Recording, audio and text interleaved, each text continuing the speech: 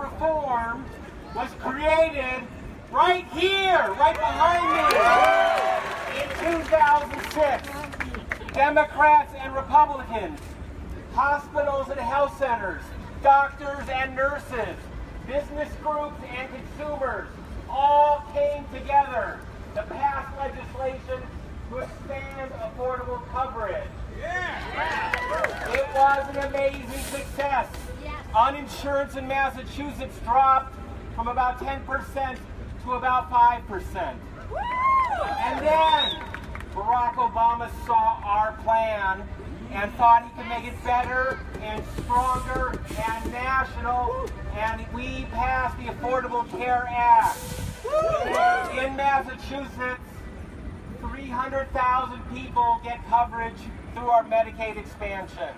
In Massachusetts, 190,000 people get coverage through our connector.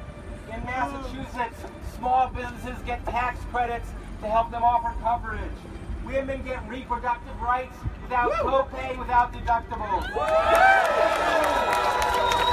83,000 seniors are saving $1,000 a year on their drug costs because of the closing of the Medicare donut hole. My organization, Healthcare for All, we're the voice of consumers and patients. We have a campaign called Protect Our Care. What I want you to do is go to home, go to your phone, go to Google, put in Massachusetts, Protect Our Care. Our page will come up first.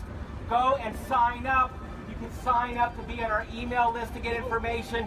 You can sign up to do our campaign, to call your friends and family in key states.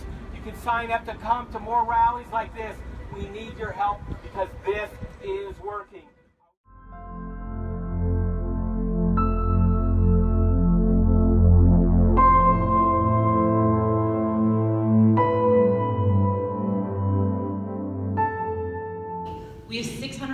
150,000 children in Massachusetts on our Medicaid program. We have 170,000 seniors on our Medicaid program and 280,000 people who are disabled. Those people's health care are at stake. Many of the provisions of this bill would move us backwards in the progress that we have made to ensure access to health care